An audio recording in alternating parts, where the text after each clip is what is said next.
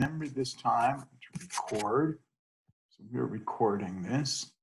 Right, let's take a look at the course web page. I'm doing this mostly just because I like to come down here and say, well, what's today? Today is April 23rd, and that means that we've got 2 more weeks of this weirdness to go. Of course, there'll be a final exam, but more on that later on. So that's pretty good. I feel good about that. Things are wrapping up nicely. And I also, let's come over here to Canvas. Let's see, we're section 3. Right, and so here we have the Echo assignment, the Echo framework, and that's going to be due May 1st. Okay, there might be another little kind of an in-class assignment that we do. Haven't quite decided yet. Coming back here, lectures. Let's see.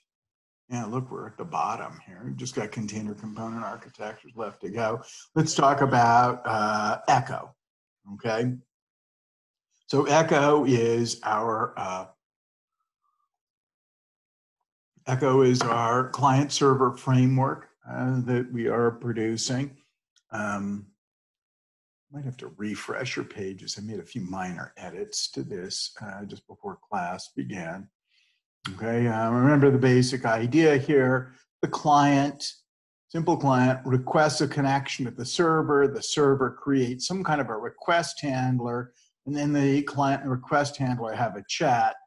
Meanwhile, more clients can connect to the server and will create more request handlers. So over here on the server side of things is just our master-slave architecture, same sort of architecture that we had. I mean, you could even, I considered doing this, but I thought it was a bit much. Consider server like a subclass of simulation and request handler a subclass of agent. So, I mean, we could have done something like that. Maybe next year I will. Here, for example, we see math handler. That's going to be your lab 2 to create this subclass of math handler. What else do we need to do? So what I've done today is here is server.java. What I've done today is I've created an example.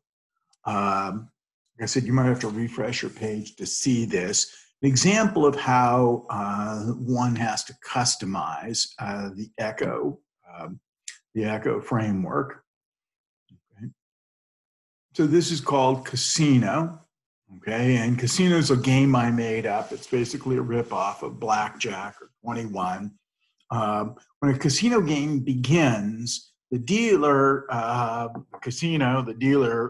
generates a random number between 1 and 21. That's the dealer total. Player total is 0. And then the player can type in 4 commands to the simple client. Sure that you're seeing what I'm seeing. Yeah, okay. Hit, stay, new, and help. The hit command, the player total is incremented by card, where card is a random number between 1 and 10. If the player total exceeds 21, the player immediately loses. Stay means that the player is done. He doesn't want any more cards. And then basically, if the player total is less than the dealer total, then the player loses. Player total is greater than dealer total, but not over 21, then the player wins, and if they're the same, then it's a tie. New starts a new game, and help basically just displays these help commands. Okay, we start the server in one command window, and it's interesting to look at this for a second. So I'm starting the Java virtual machine, and I want it to load and run echo server, which has a main method in it. And the server, the echo server, wants to know what kind of request handler am I making. And so here I'm telling it, make a casino handler. And then over here in the typical, here I'm starting a simple client in another window. And here is the interaction. I'm doing a bunch of hit commands. Okay, here's a stay command. And it looks like here I beat the casino. Okay, and then I give another hit command, but this says, hey, wait a minute, the game is over. Can't get another card. Okay, so I do a new card. Here I'm doing a bunch of hits, and here I busted. I went over 21. I got too ambitious. I type in new. Do you want another card? And here I made a mistake, and I typed in yes, but it says, oh, wait, we didn't recognize that command. And then I got my feelings hurt, and I quit. So this is the part that you're supposed to be impressed with. And I forgot to, let's go back again for a moment to notes on reflection. Remember this, this is what we talked about Tuesday, reflection. So, and we did this example, reflection demos. Right, and this is just showing off reflection. And here is this one that, you know, is really kind of cool. Here is a play. This should be play note, but this is a play. Now we're going to play some kind of a note. We're at a violin note, a horn note, or just like a generic note. And here we're being passed in as a string the name of the class. This is the name of the class. So horn note, violin note, whatever it is. And then we use this class.forName to go find a .class file with that name, load it into the virtual machine, and return an object representing the class, C. We use C to create a new instance, a new note, okay, and then we played that note. And here, for example, play reflection demos.horn note. Okay, so we can do a lot and then play, you know, here's another version of play where, you know, it just, you know, it actually gets the name from just the name of the method, play, you know, it gets an object representing the method and invokes it. So what I'm suggesting is our server is going to use that trick. And here's some sample code right here. That should say math.mathhandler. It's going to take this name of, say, the math handler, okay, and it's going to call class.forName, and that's going to give us a class object. Okay, and then I can use new instance here to create like a request handler. Okay, so doing it that way means that the person, our customers who are buying this from us, they don't have to, you know, they don't have to like create like any additional classes. So let's see, so lab 1, you're going to do this, and we're going to look at casino. And so that's what's happening here. When I start this up, I just give it the name of the handler class. I'm going to create a casino handler class. Okay, and then here's the code, and what I'm going to do is I'm going to look at the actual code.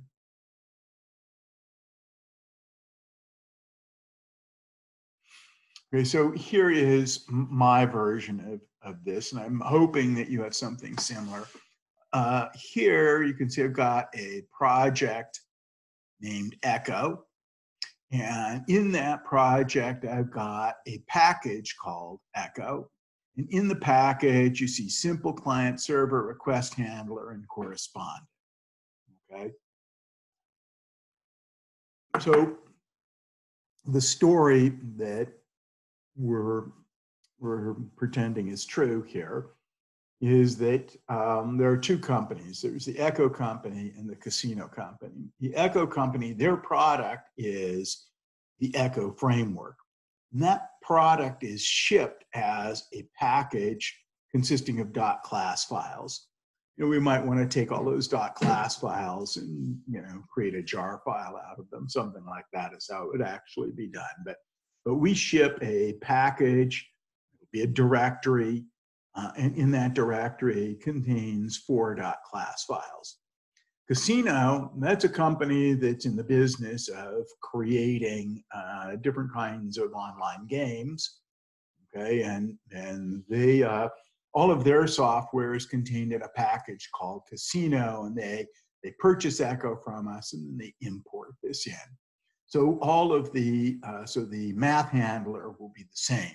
They'll create a package called math, right? And inside there you'll have like mathhandler.java.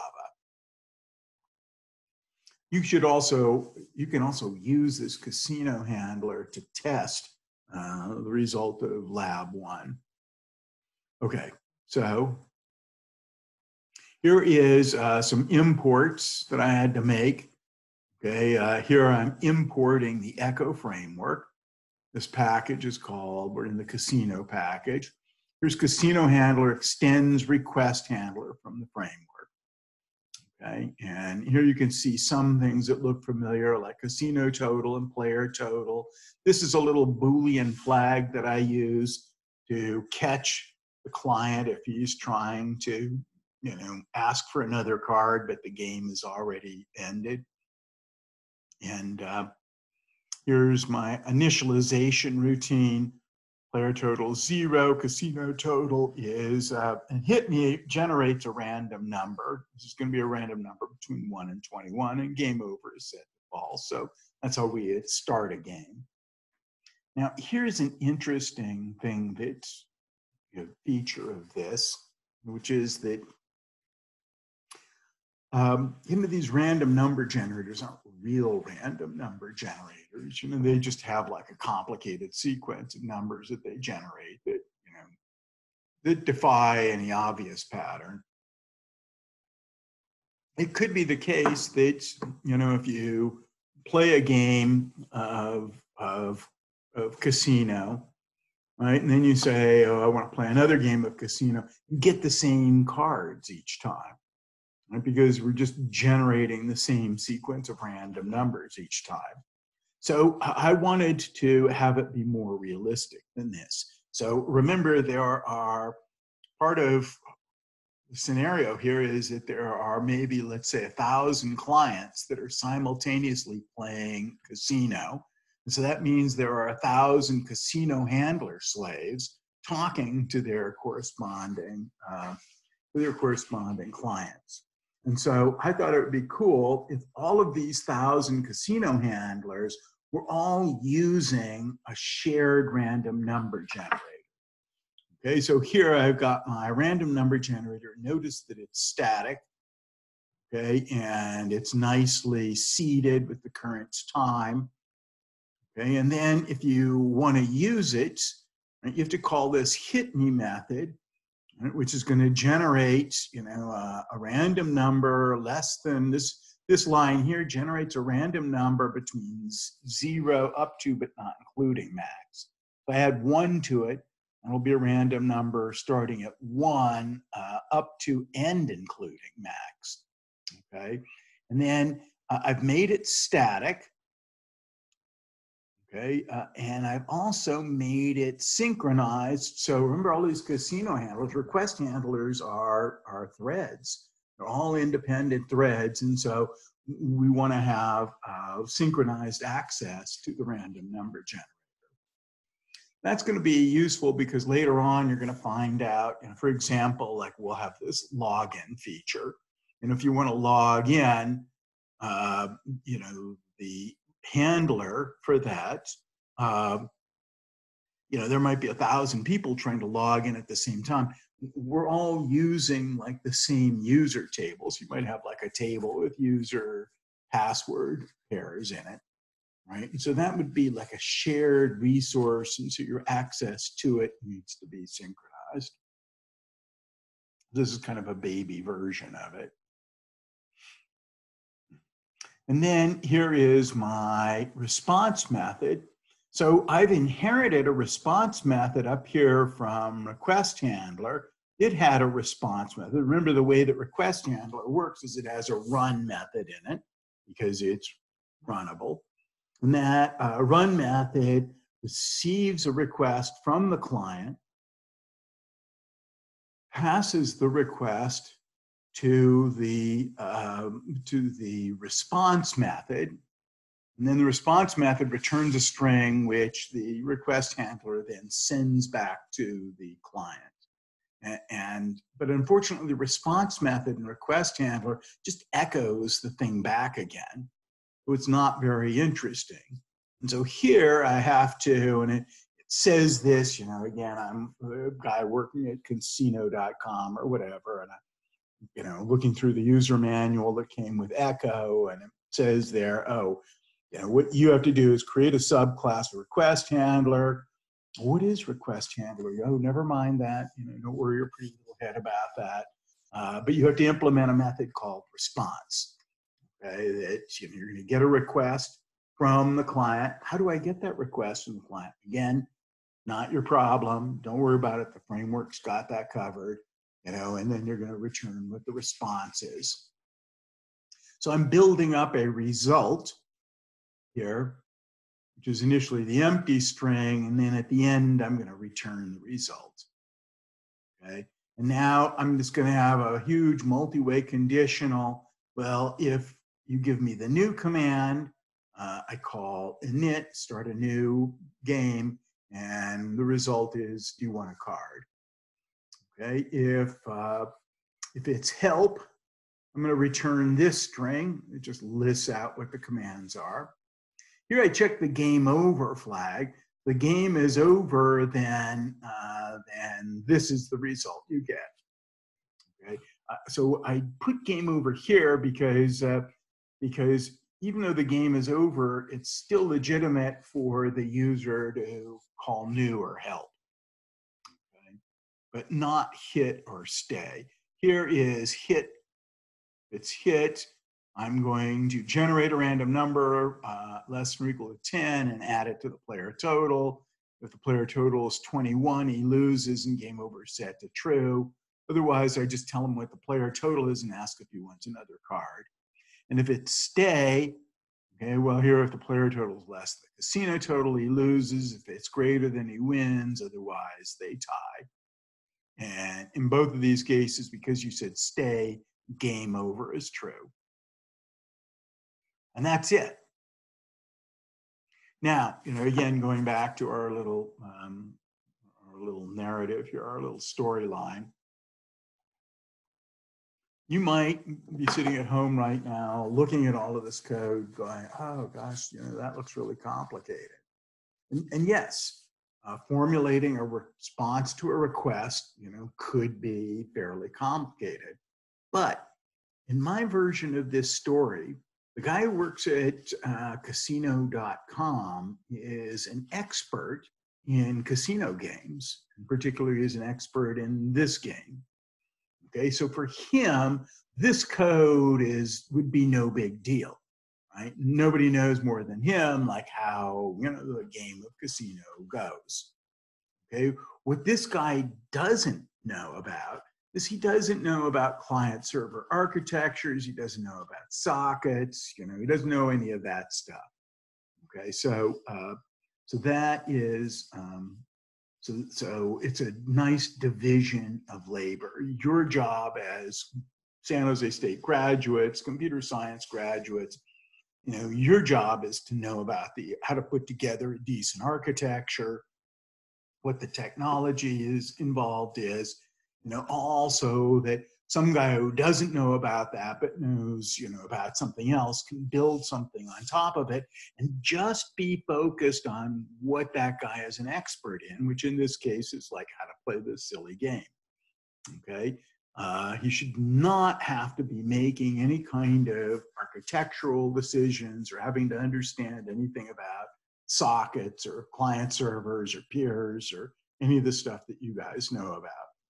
Even if it is, all right, so let's go to reality. So the author of this code is also the author of the framework, all right, the Echo framework, me, in this case. But when I write this code, I very strictly think about myself as wearing a different hat, right? And if I'm writing the code, I come across something where I'm having to understand more than I should have to understand about the framework, even though I do understand the framework, that's always a red flag for me. And it should be for you as well. Anyway, that's it. Okay, you do the instructions in the manual, the Echo manual, are create a class that extends request handler, and in that class, you have to implement a response method. And there might be some other stuff that you need, like these fields and the random number generator and so forth. And that could even have been put in a utility package in the framework if we thought enough people needed that, just like we did in the MVC framework. Okay, so that's actually the easy part. Now comes the hard part, okay, which is exporting this code. So, I mean, it took me half an hour to write this code, but it took me like another 45 minutes to correctly export it. It's confusing. So I'm going to click on Echo, right mouse click on the Echo project, and I come down here to export. Where do you want to export it to? Well, file system. And now I've been working in here in my own directory, C:\Pierce. So I navigated there from the last course. So we'll just stay there for right now. Now here it's about to export the entire Echo project, settings, binaries, and source. Well, I don't need the source and I don't need the binaries. I'm sorry, the settings, just the binaries. So now I'm going to finish. Some warning about overriding this. So this, the way that these IDEs work, the way that IntelliJ and Eclipse work is that they have a background thread that's always compiling your code. Before I do that, so I don't have to have a separate thing where I say, okay, compile the code, generate.class files. It's doing that for me automatically, but I do make sure that all of my .java files are saved. I give it a few beats just to make sure that it has time to generate all of the .class files. Okay. So now I've got like a command window, okay, and I'm going to change the directory to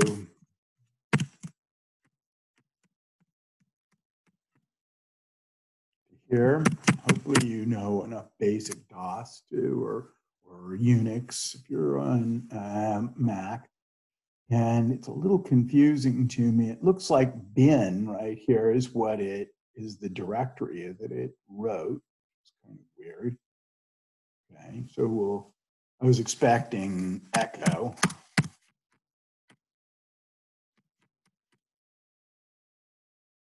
Do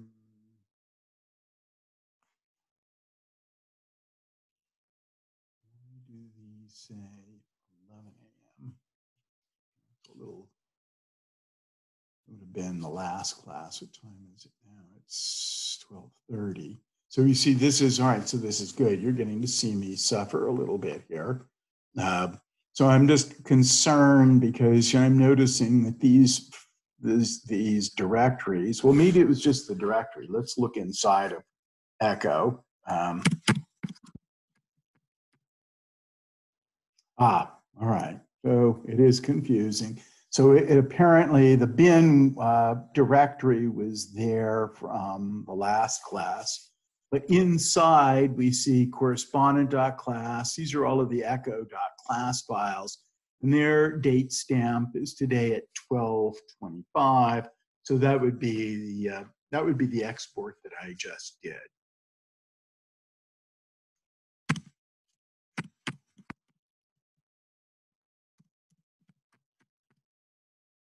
Similarly, here's casino handler dot class, and that looks like, so you do have to like check all of these things.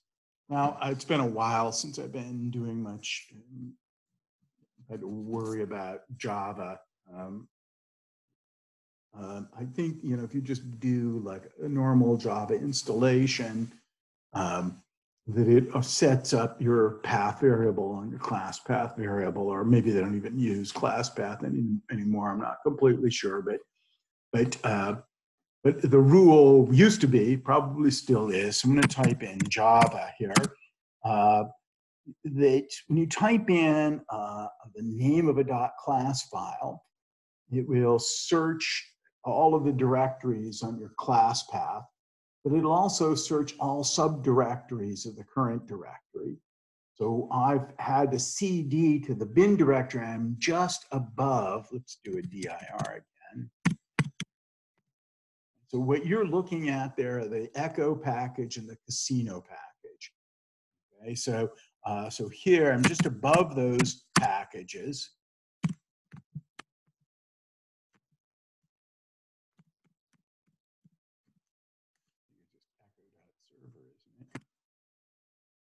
So there's our server, his host. This is the IP address for local hosts running on this machine, and he's listening at port 5555. Oh, you know what? I didn't do that right. Quit out of that again. So the problem there was that he was running the request handler. So I want him, instead of running the request handler, which is the default, the one that just echoes, and what I want him to run is the casino handler.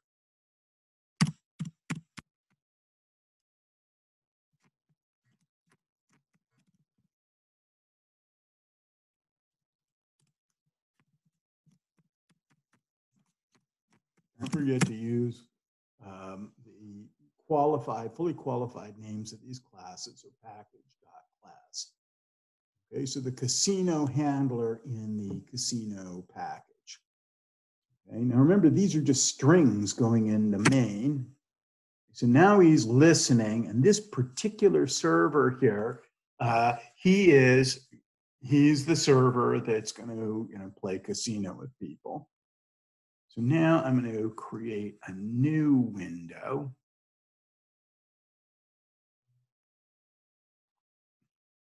And I'm going to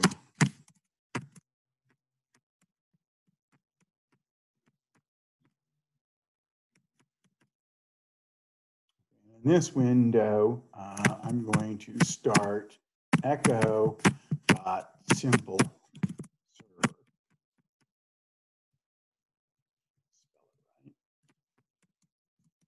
Not simple server, simple client.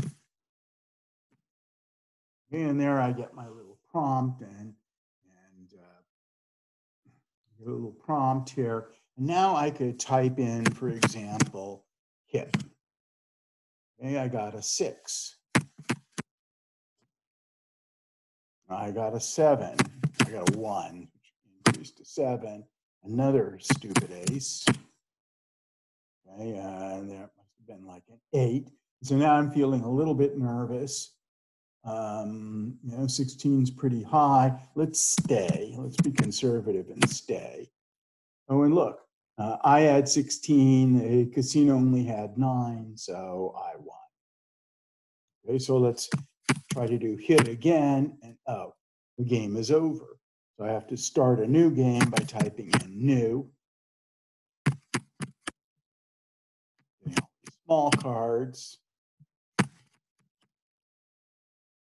Okay, I'm feeling a little bit braver. Oh, darn it. So I was at 14. I must have gotten a 10, a jack or a queen or something like that. And so now my total is 24. Right? So stupid thing, right? It says, well, wait, we're not, you have to type in new or quit. Okay. So, so I'm angry because I just lost a bunch of money on that. So I'm going to quit out of that thing. Okay. Meanwhile,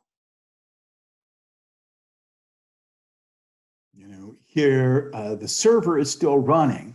That agent I was talking to is shut down. That request handler is shut down, but the server is still running. If you wanted to stop the server, I would do something like Control C is the only thing I know to do.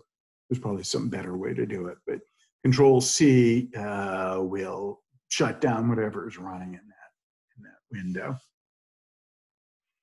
Okay.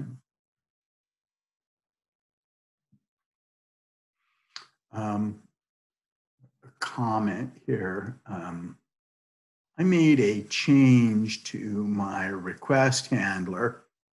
This is my request handler code. And here, remember, your response can throw an exception. Something horrible goes wrong. I catch the exception here. And what I was doing is I was sending the message back to the client and calling break, which would end the which ends the program. Okay. I decided that that was a little too draconian. So I've modified this, and you may do the same. Here, I'm going to send the message, the exception message, back to the client. Okay, and then if the debug flag is set to true, then I'm going to end the session and break. But otherwise, if we're not debugging, I don't end the session just because, it's because, the client made some mistake. So that's, just makes things a little bit nicer, maybe.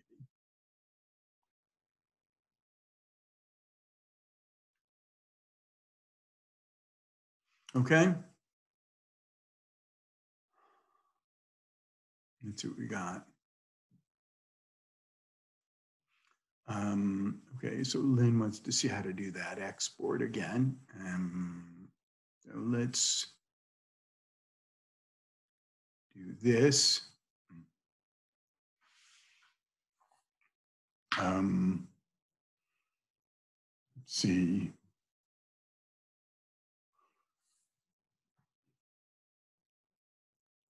How about, I'm just thinking maybe we should make some little change here.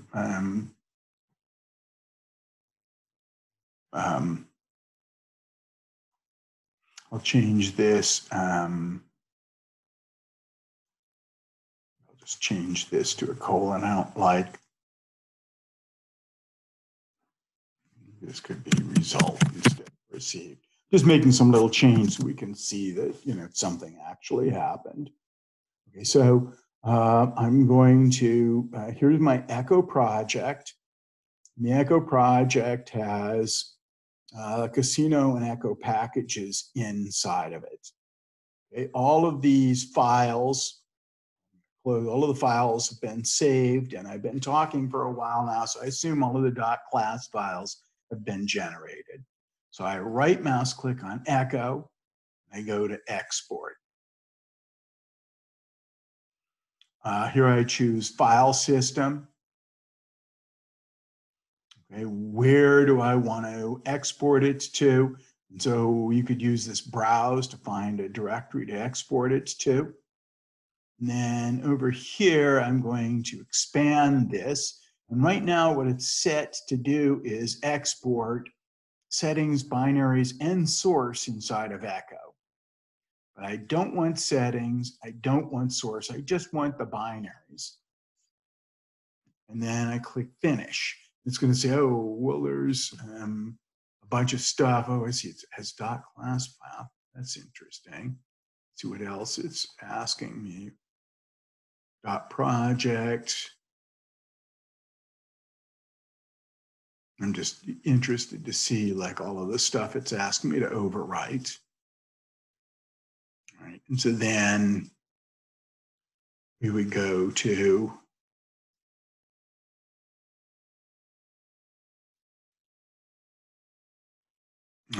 let's see, this is, so we go to one window, we go to the binary directory.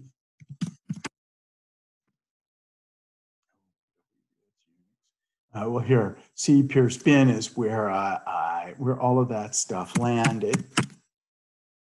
Okay, and inside here we have casino and echo. And if I do a dir of echo,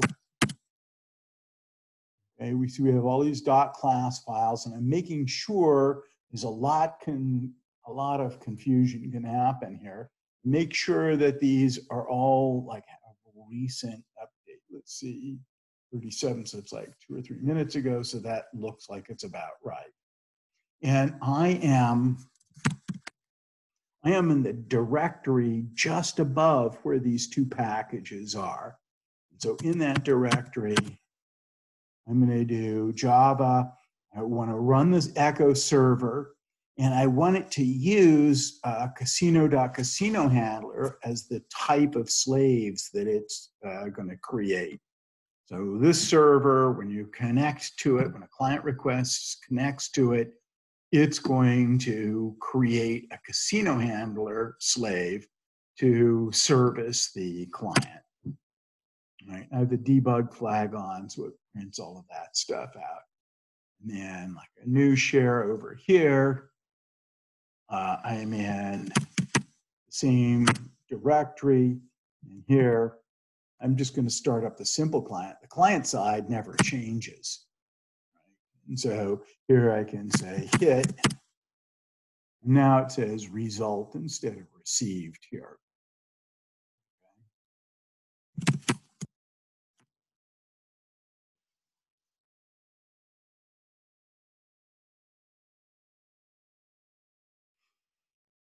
Okay, any questions about that?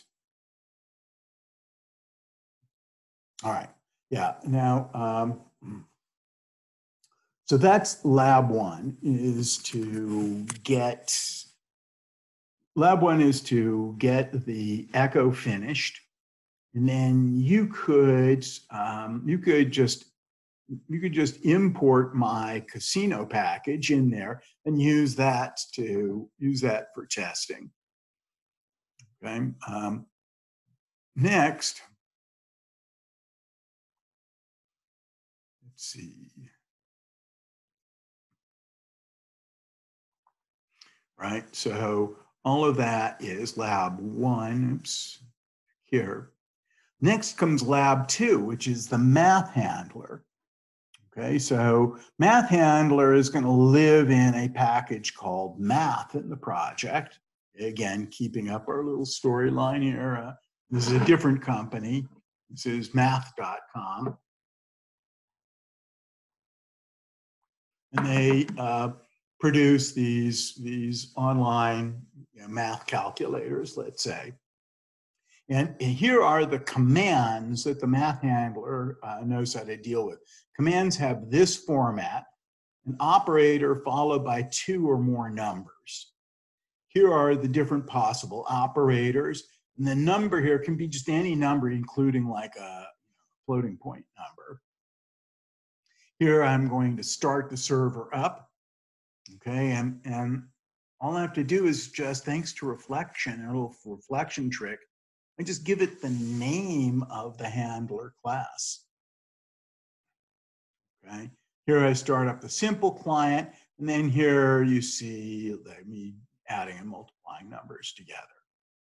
And what you don't see here are things like error handling. So I do want error handling and type checking. For example, if instead of 234, I put in XYZ, right, I would expect to get a message back saying, oh, I'm very sorry, but, we were expecting to see numbers here, not XYZ. Or if I did something like, instead of mul, I wrote in times 234, I would expect the response to be, oh, I'm sorry, we don't recognize the operator times. Help should print out something like, something like this, right? Okay, I see what it is I'm supposed to do, that sort of thing. And again, I'll just warn you, in case you weren't quite following that, is that the version of the request handler that I gave you, if the response method, so that's what you're going to do here, right? You're going to create math handler extends request handler, and then you'll override the response method. And the input to the response method will be something like that. And your toughest job is going to be to parse that command, break it up into tokens. And for that, I would suggest there's in the string class, there's a method called split. We'll take a string and it'll split it up into an array of substrings, right? And then these numbers here are going to be strings. You're going to have to convert them to doubles. Okay, and then you'll have a big if else, just like we had in casino. If the operators add, do this. Else if the operators mul, do this, blah, blah, blah. Okay, if you throw an exception, that exception, what's this over here? Somebody just draw a green line on that? I'm paranoid. Maybe we're going to be bombed here in a minute. Now it's gone. All right, getting nervous. If you throw an exception, the request handler I gave you terminates, right? So you have my permission to make those changes I suggest earlier, to only terminate if you're in debug mode or something like that. Okay, so this is easy to do. As you saw, it's really easy to customize Echo. So, what I would like to see, and maybe this is a bit ambitious, I have an office hour tomorrow at 10:30. I'd love to see people coming in with questions about, their math handler, their Echo framework. In other words, I'd like it if you took a real stab at getting lab 1 and 2 done by 10:30 tomorrow. If you could, that would be a good little goal, I think. Questions? No. All right. Take a moment.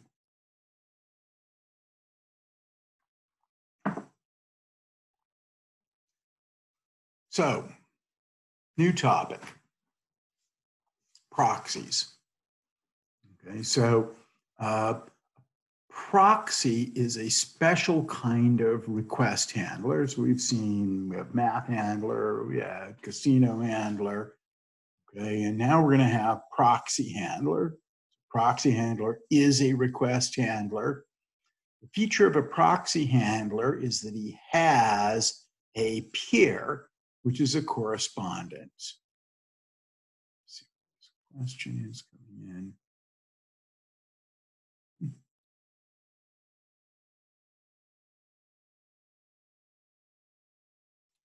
Somehow my chat window seems to have disappeared on me.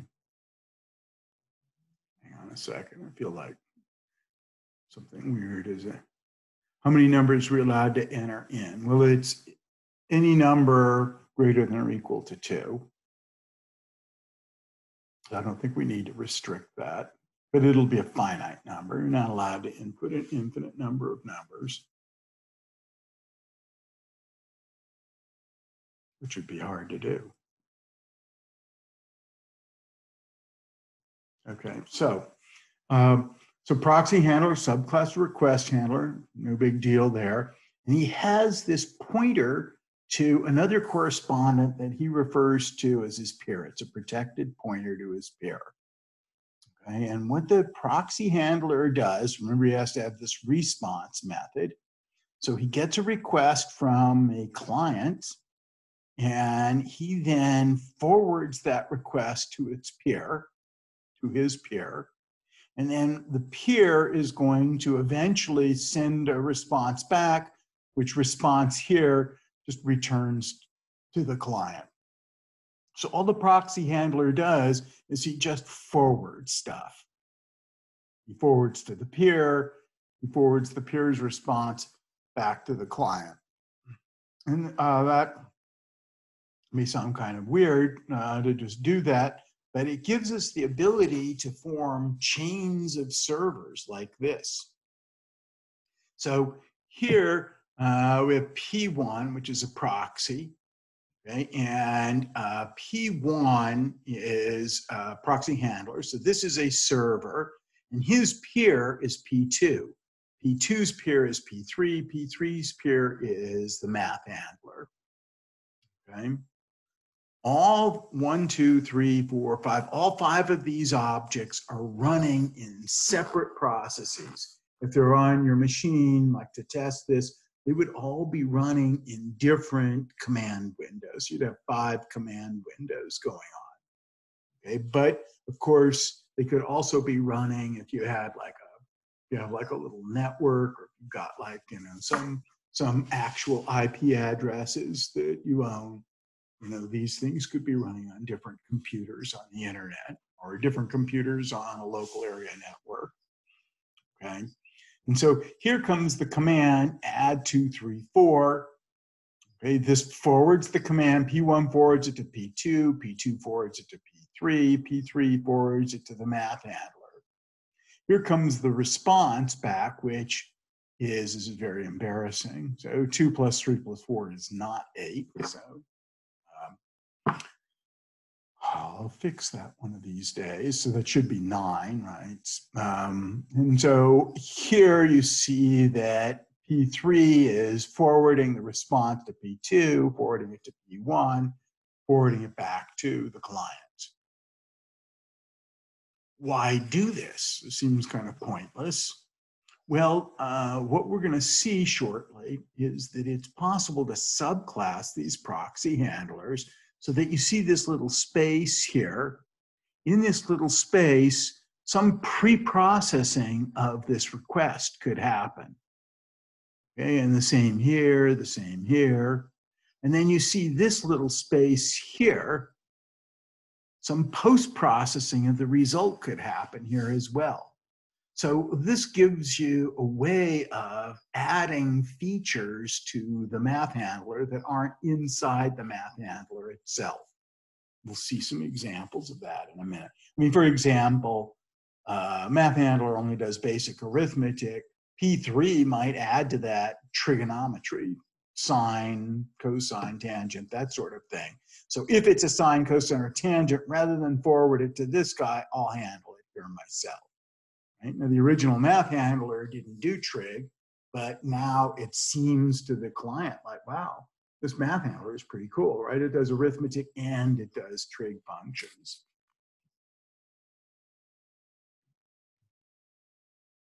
Here are some examples of proxy handlers. Firewall cache proxy. Firewall proxy, okay, would be something, so you could have all 3 of these, right? P1 could be your firewall proxy. Typical, an example of a firewall proxy, right? You've got like a company, people are in cubicles, they're supposed to be working, but some of them are in their cubicles and they're like, out on the internet downloading, Dilbert cartoons or something like that. Where your firewall proxy could filter out requests for illegal sites, right? So when I ask for or unauthorized sites, so when I ask for like a Dilbert cartoon, instead of forwarding the request, it sends back like an angry message, get to work, you lazy bum. If it is a legitimate request, it would forward it on to maybe a cache proxy. The cache proxy says, wait a minute, you just made this request 10 minutes ago. I have the answer here in my cache, and I'm just going to send the answer back to you rather than disturb the next guy. If it didn't have the answer in the cache, it might send it on to a security proxy. The security proxy says, well, wait a minute, this particular server requires like a username and a password. What's your username? What's your password? Right? So those are examples of like kind of enhancing, the basic math, enhance our basic math handler. Okay, and you're going to implement these things as part 2 of the assignment.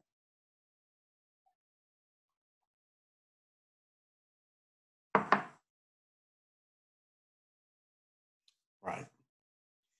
So, as it turns out, these pipelines like this is a design pattern.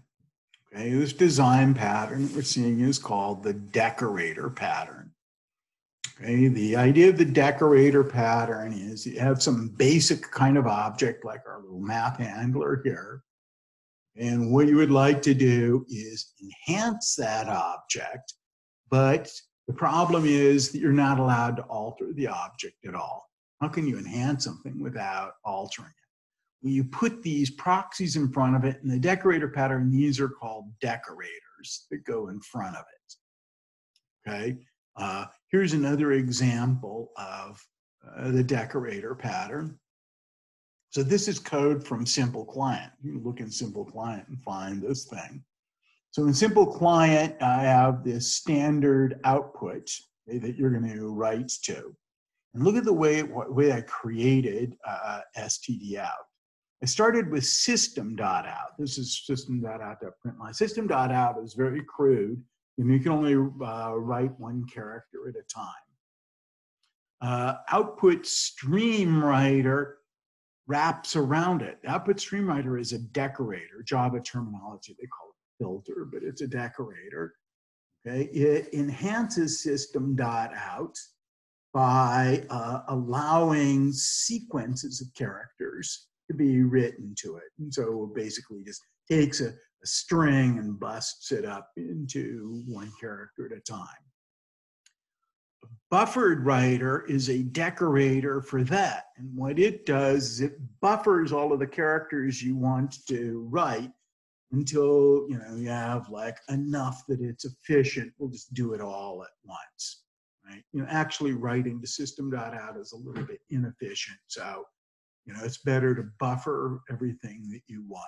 And then print writer is a decorator for that, which, also has things for doing, for example, writing numbers like floats, integers, and booleans. And it will convert those things to strings for you before they get written.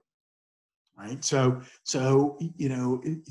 this guy here is analogous to math handler, right? And then this guy would be analogous to P3, P2, P1. So it's the same sort of thing, except here we have system.out, and then these are all of these decorators in front of it. Now, there is a way to think about this that might be helpful to you, although it's kind of gross.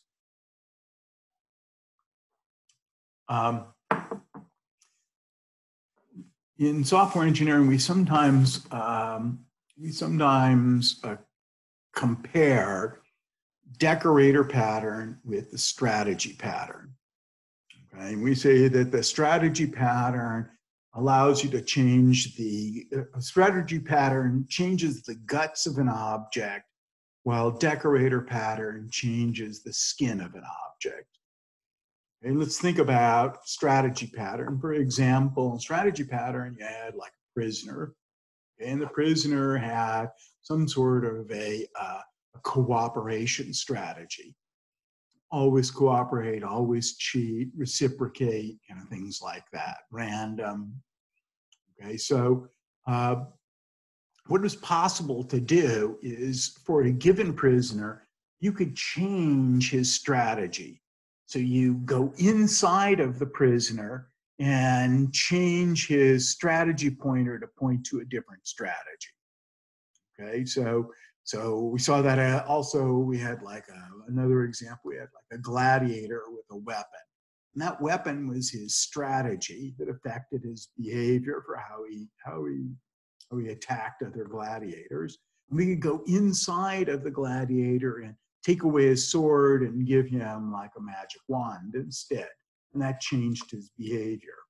So in all of those cases, we have to go inside the object and change the strategy. So the person who designed Prisoner, the person who designed Gladiator, they had to leave that little door open for people to change the guts of their object. It's kind of like, if you have lots of operations, maybe the doctor would just say, hey, I'm just going to put a zipper in here so we don't have to cut you open each time, right? So somebody has to create some kind of an easy access door for you to, change strategy. So that's why we say changing the guts. Here in this example you're looking at, no such strategy pattern was used with Math Handler, right? So, Math Handler was not designed for you to be able to make changes to its guts. But you'd like to enhance it with firewalls and security and cache, abilities, all of this kind of stuff. Okay, so what we do is we put these proxies or handlers in front of it. Here's a way to think about it. Think about this as a kind of an onion. Math Handler is the center of the onion. And then wrapped around that is a sort of an inner layer of skin, which is P3. Wrapped around that is P2, and wrapped around that is P1. Okay, so Math Handler is at the center. It's got all of these strings around it, right? And so then here comes a message, this little arrow coming in. Think of it like a real arrow. It has to pierce each one of these layers of skin before getting to the core. When the core sends an arrow out, it has to pierce all through the layers of skin coming out. And each time an arrow pierces one of these skins, some sort of processing can happen in that time or not, right? It's totally optional. Okay, so we're adding layers of skin to, enhance the behavior of some unchangeable object. So changing the skin versus changing the guts, decorator versus strategy. Okay, so how are we going to do this? Well, we're going to, we'd like to, I think lab 3, maybe, I can't remember, is going to ask you to create this proxy handler. Okay, and you're going to approach it, starting out approaching it just the way that we approached, the casino handler. So proxy handler extends request handler, okay? But here is the problem.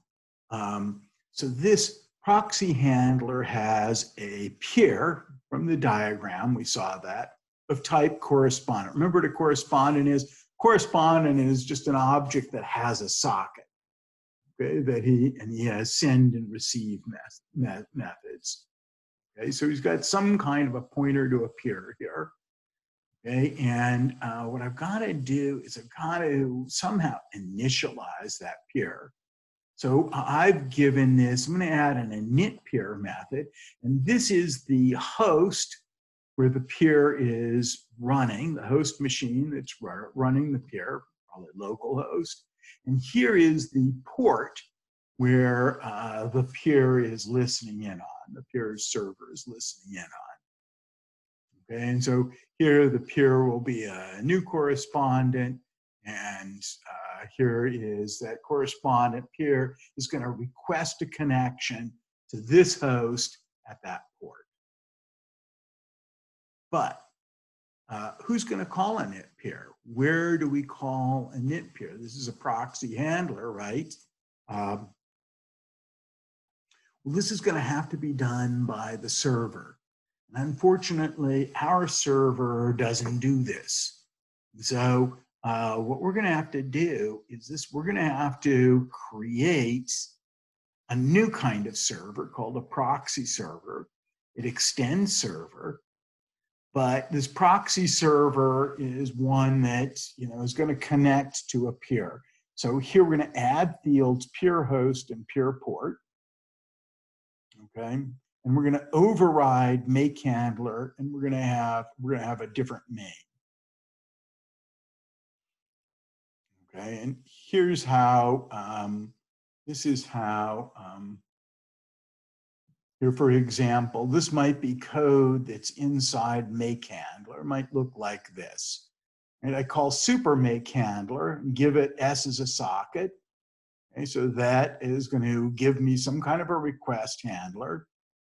Okay, I assume that handler is a proxy handler, so I cast it. And here I call a init peer, and I give it peer host and peer port.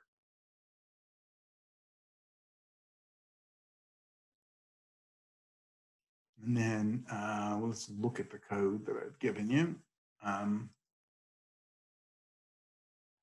So here's like a little, let's refresh this. I just made some changes to it. Here's a little refresh of it. Here's a little sample of it.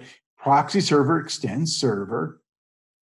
Okay, here's the peer host and peer port. That's the guy that this proxy is connected to, is going to connect to. And here I'm initializing all of that. So a lot of inputs to the constructor here. My port, and this is the service that I'm running. And then here is the peer port and the peer host. And then make handler. So I've shown you the code for this. You're going to make a proxy handler and then call its init peer method. And then main here. So here, if you don't specify anything, if there are no command line arguments, my service, I'm going to be providing service at 5555. I'm going to assume that the peer port is 6666. The peer host I'm going to assume is localhost. Okay, and the service that I'm going to offer is just the proxy handler service, just the forwarding service. Here's proxy handler. It extends request handler. And here's the init peer that we just saw. And then here is response. You've got this message came from your client, or might have come from somebody who thinks you're the peer. And you're going to forward that message to your peer. And then that's a typo, I should say return. You're going to return the peer's response. Okay. And then we'll talk about this on Tuesday, but we're going to do a cache handler, which is going to cache its results, and then we're going to do a security proxy, which is going to have a user password table, and so it'll prompt you for it'll prompt you your very first request. It's going to prompt you for a username and a password, and then check to see if you're legitimate or not. Okay. Lab 6, exchanging objects. So this is not required. I'll say a few words about it next week sometime. And then sort of our last topic here is remote method invocation. Okay, how are we doing? Questions?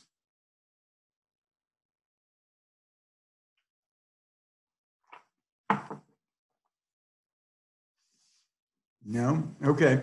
So, so I think that's enough for today. I'm having an office hour tomorrow at 10:30. It'd be great if some of you, made some progress on this by then. And otherwise, you'll have a great weekend, I'm sure, I hope. And yesterday, in fact, for me, I went on a little hike yesterday, and I think that was the first time I've been out of my house in, I don't know, gosh, maybe 3 weeks, something like that. I am turning into a mushroom here. And the bad part about turning into a mushroom is that I kind of like it. I'm thinking, oh, gee, maybe after this virus has gone away, I'll just remain being a mushroom for the rest of my life. So that's my big fear. Anyway, let's not be mushrooms this weekend. Let's try to at least let the sun touch our faces. And I will see you on Tuesday.